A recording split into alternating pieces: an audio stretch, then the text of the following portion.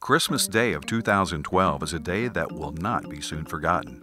Children waking up early, opening presents, a typical Christmas morning.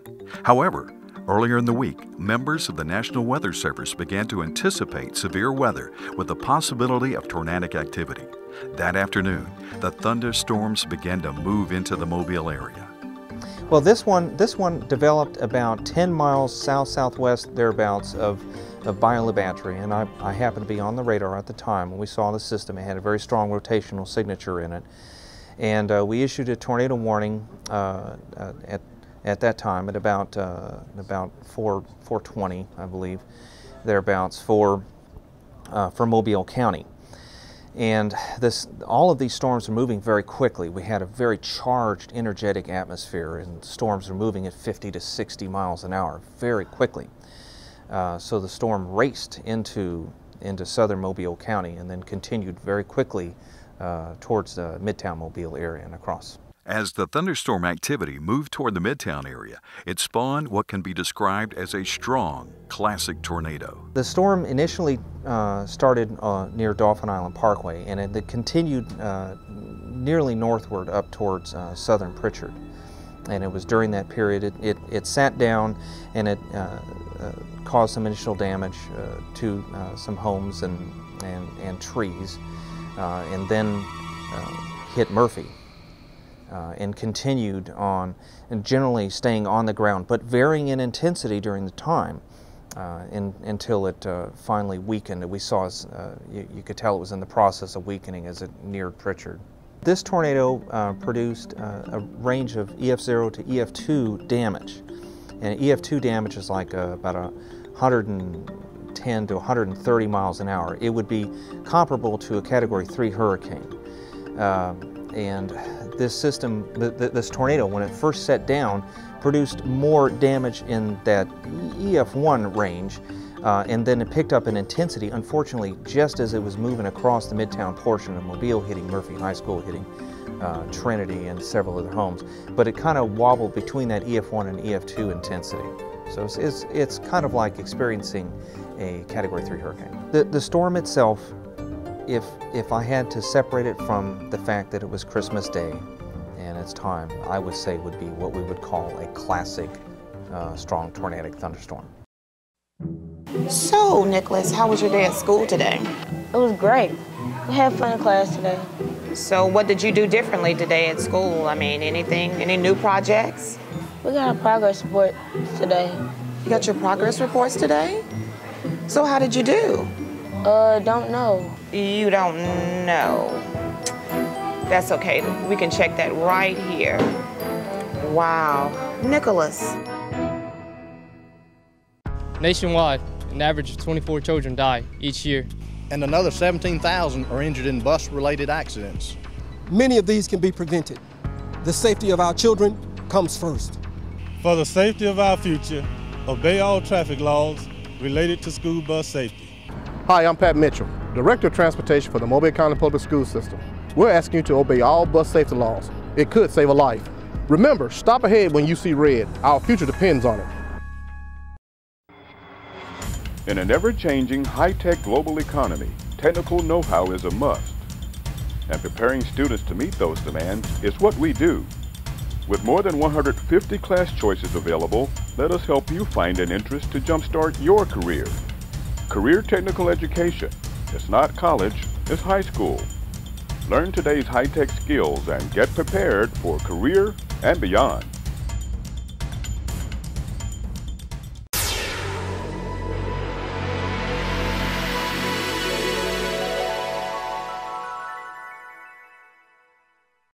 Well, I think I monitored the weather all day Christmas Day, just with the forecast of the Christmas evening, weather deteriorating, the storms were on the way. So we just being around the house the majority of the day, I kept my eye on the weather. But I got a phone call from my son, who works with Mobile PD, who was actually working that evening in the Dauphin community, Dauphin Street area.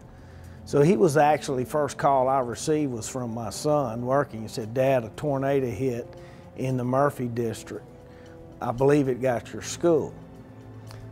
So I got that information. I said, I gotta go. I learned that a tornado had hit the campus of Murphy High School at 10 minutes after 5 on Christmas night. Tommy Sheffield, facility executive manager, called me and said that he was on his way to Murphy campus, that he understood that there had been some damage to the campus. I was actually talking to him when he arrived on the campus. I pulled up on the South Street side, and I'm just kind of thinking, well, you know,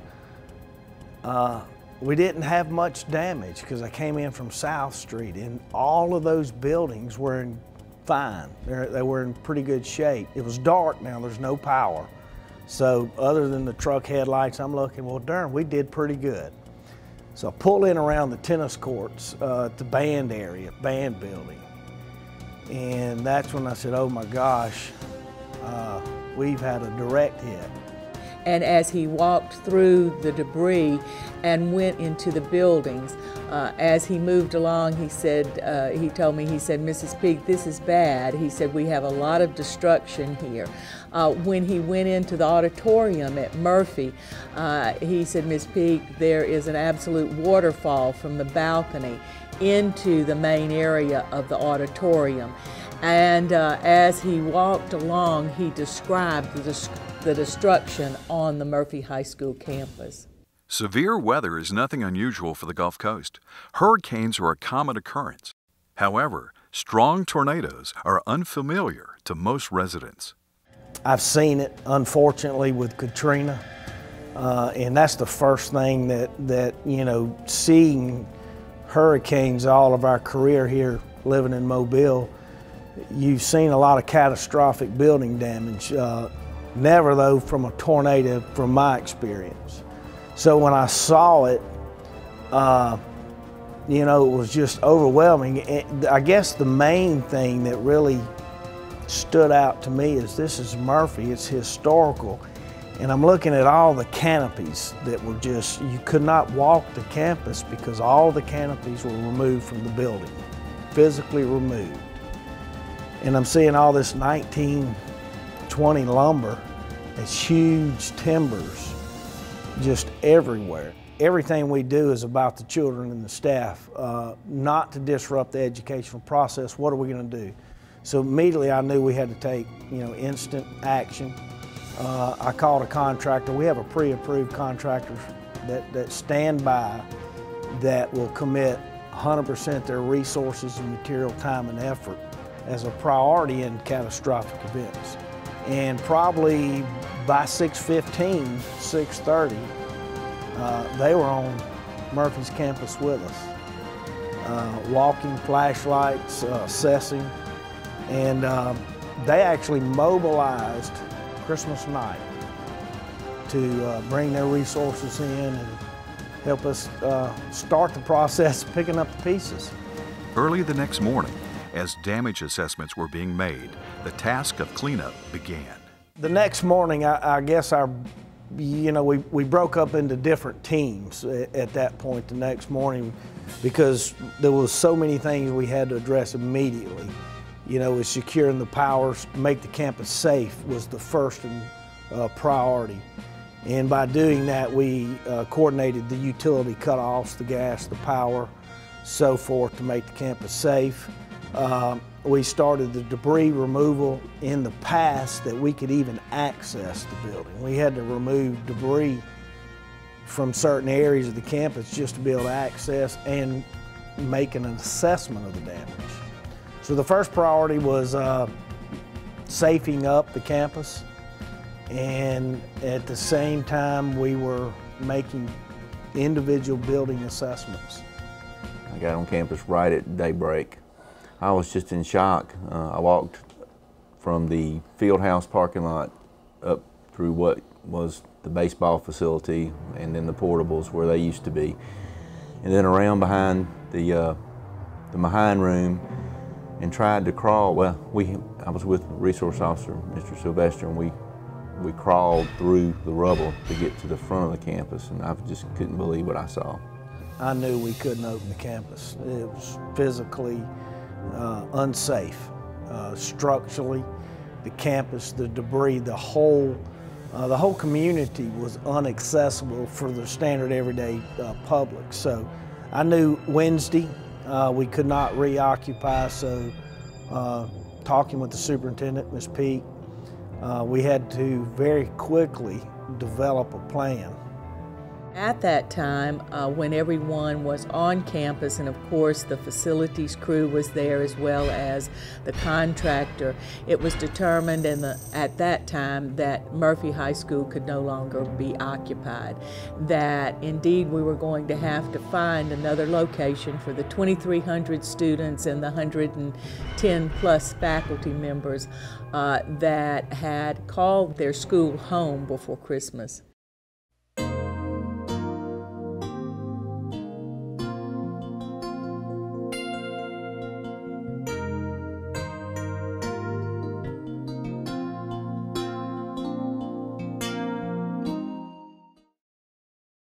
I saw Mr. Tillman's class.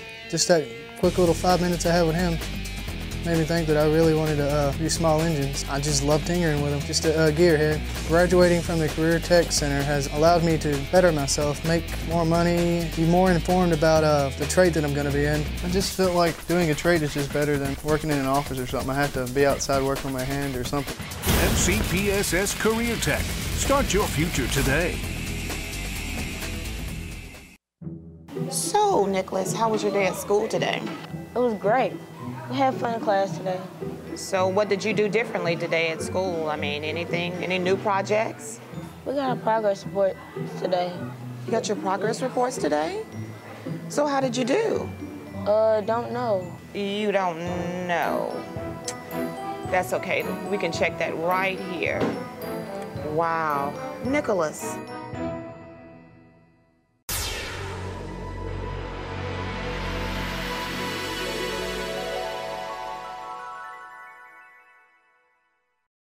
Once it was determined the Murphy campus could not be used, the question then became what to do with the Murphy staff and students. We wanted to make sure that the Murphy students were back in school like the rest of the students. We wanted to make sure that learning continued.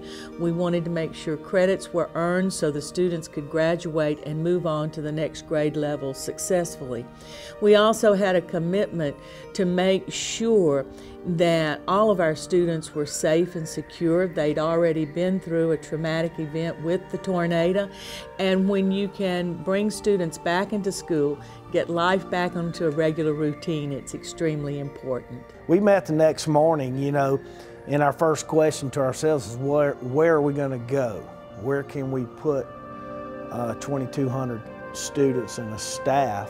Where can we house them? So we started going through a list of ideas, different schools, different campuses, and you know, it was just a decision. We had to make the best decision we could concerning the circumstances we were dealing with and how would we address it. Well, we considered all the options that were possible. We looked at possible school locations where there was room. Did we need to divide the school into different grade levels at other locations? Could we do double sessions? Where could we best accommodate the students and make sure that learning continued and that the students graduated on time? We wanted to be together. That was really important. Because the kids were devastated as the adults. So we felt we needed to be together. We needed to carry on the same activities that we normally do in the spring. We needed as much normalcy as possible. Of course, transportation, location was an issue for us. Being able to have facilities where we could practice, or some facilities where we could practice, and areas large enough where we could assemble the students together and meet with them. Those were things that we talked about. Finding a site to accommodate Murphy students proved to be challenging. However, the decision had to be made in a short period of time. After careful consideration, a solution was found. The decision was made to use Clark Shaw because it had been a former high school site. The size of the campus and also the facilities that were there would accommodate the high school program as well as the academics and athletic programs. The size of the school campus, the amount of land that was available there to locate modular units, as well as the size of hallways in an additional building that we could use. It was a former high school campus and therefore was the best location for us to move in the students and the staff. The day after the tornado hit was a holiday, and I came to work, and I was in my office working when I got a call from the superintendent's office to come to the central office. I didn't have any idea what she wanted, so I really didn't know what to think. When I got there, Ms. Fox met me in the parking lot and told me that Ms. Peak was going to ask me about them coming here. Ms. Peak kept me in the loop. I met with her leadership team, with Mr. Sheffield in facilities, and we had several discussions and meetings, and I was in those meetings for input or to answer questions about what we needed. I knew that it would be fine. I have a faculty and staff that will pull together and do whatever needs to be done, no matter what the situation is. And I certainly did not mind at all being part of the solution. It was a huge team effort and decision-making process that we all came up with. Clark Shaw's the place, and we're going to make it happen. The scope and also the timeline for the move was vast. We wanted to move quickly. We wanted to get our students back in school as quickly as possible. We had a commitment to make sure their learning continued, as well as making sure our students graduated on time.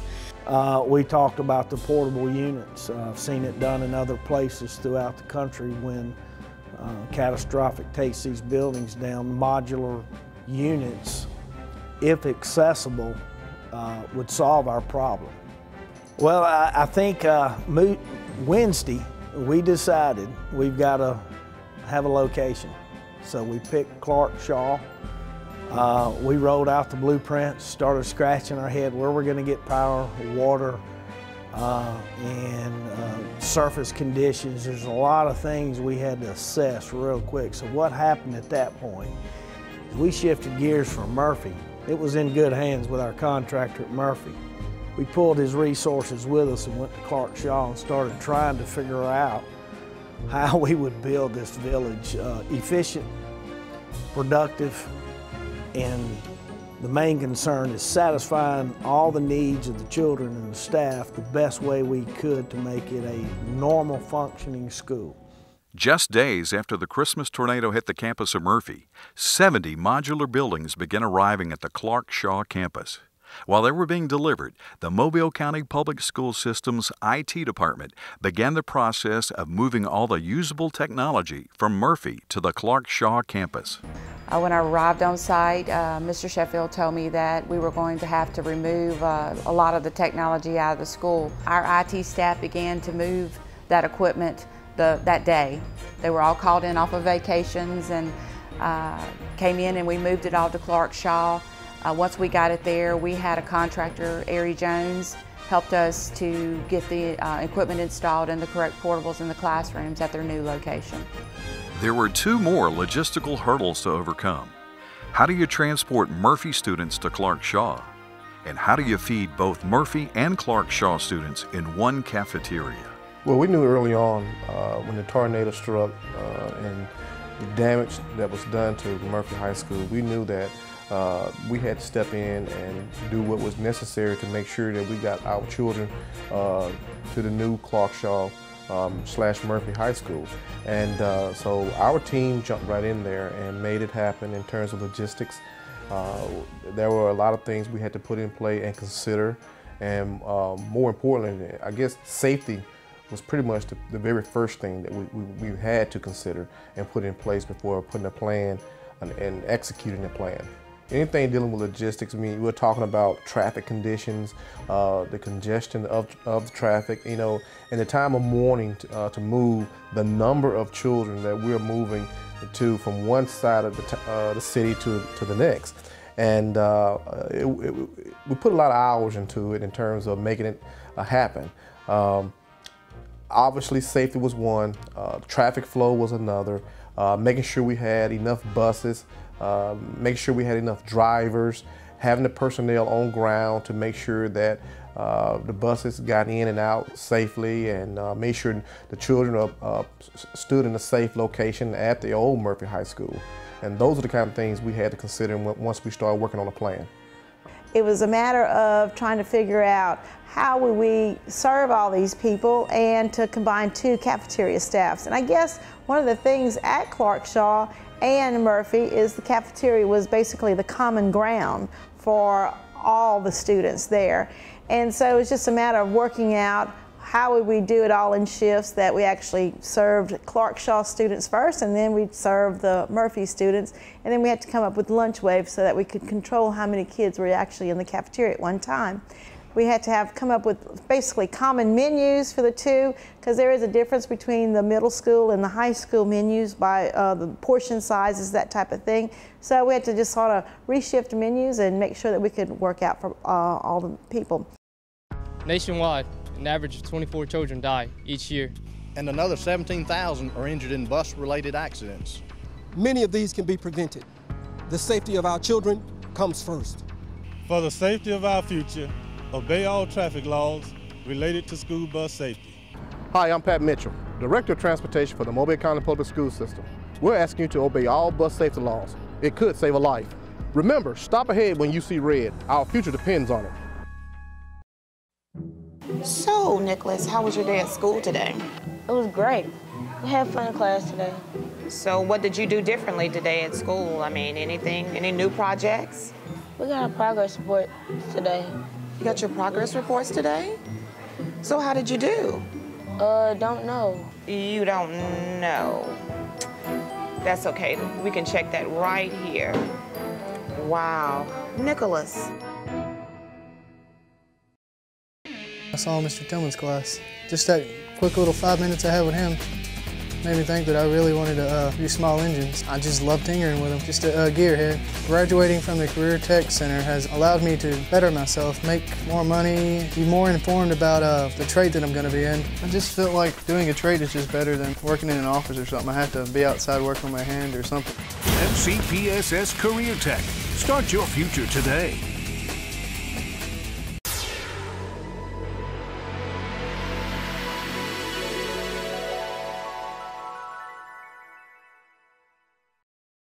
On January 7, 2013, just 13 days after the Christmas tornado, Clark Shaw and Murphy students returned to school. In less than 2 weeks, the Mobile County Public School System employees, partners in education, and contractors were able to move over 2,300 students and staff from Murphy High School to the Clark Shaw campus. Less than 6 school days were lost for these students. It still amazes me, you know, because there's so many things that in my position, orchestrate and trying to pull it all together. I don't see all the details, but when you go out there, after it's all kind of settled and you can visually look at what you've done and what your team and the staff and the whole company's done, it's truly amazing. I mean, because we've got a population on one campus of probably 3,500 people plus that are cooking breakfast and teaching kids and libraries and bands, and hadn't missed a beat. When we realized what a huge undertaking this was going to be, all the divisions here at Mobile County got together. We sat around the table, discussed these plans. It was like teamwork at its finest. Facilities was in there helping us to make decisions of what we needed to do. Of course, they were over it. Technology was in there. Ms. Peak, the leadership of Ms. Peak, making sure that everything was taken care of so the students at Murphy could be right back in school, ready to assume classes. It was an incredible experience and makes me feel like that we can basically accomplish anything we want. Everybody, since December 25th, I think everybody who's played a role in this just stepped up to the plate and worked well together. Teamwork has been the main concept. The superintendent has spoke on that. She's hammering teamwork concept home, and I think for the most part everybody's doing that. And so, and even the students, I have to give Murphy students their praise. I know this is a trying time for them, but for the most part they have stepped up and done a tremendous job in being accommodating in this whole ordeal, and staff as well. So I told Ms. Peak that I always wanted a high school, that I always wanted Clark Shaw to be a high school, and I just didn't know that we were going to become one so quickly. But it has worked well. I mean, you really wouldn't notice a lot of difference in the campus, except for the portables and the high school students here. When they first got out here, they were all saying they wanted to go back home, and they were thinking maybe we could go back home in a few weeks, and we told them that no, they would have to finish here, and they accepted it. They became a closer group. We all became closer because of just the nature of being in these closed quarters, and they're used to having an open campus and being able to roam, especially during lunch, all over campus, and it was an adjustment for them. But we had the best graduation that we've had since I've been at Murphy, and it was special. We are committed to having the students back on the Murphy School campus in August. Murphy will continue to be the symbol of education in Mobile County. We're committed not only to repairing Murphy, but to finding the funds that are needed to renovate Murphy to 21st century learning standards and to restore Murphy High School for future generations. So there's a lot of work to be done. But as we've seen the school community come together and also the support from the entire community, we know that this can be accomplished. Murphy is still the viable school that it always was, and the future has just great potential for it to continue. On May 13th, Murphy High School seniors graduated. Construction crews continued to rebuild Murphy. Students will return to the campus in August of 2013, less than 9 months after the Christmas Day tornado. Whoever said a tornado could slightly dampen Panther pride was wrong.